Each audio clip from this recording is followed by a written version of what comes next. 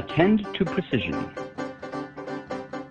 Mathematically proficient students try to communicate precisely to others, then try to use clear definitions in discussion with others and in their own reasoning.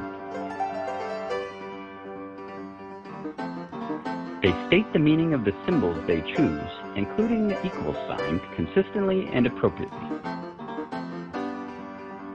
They are careful about specifying units of measure and labeling axes to clarify the correspondence with quantities in a problem.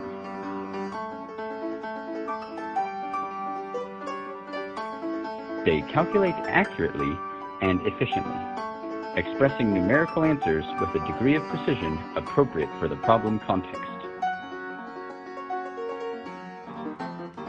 In the elementary grades, students give carefully formulated explanations to each other.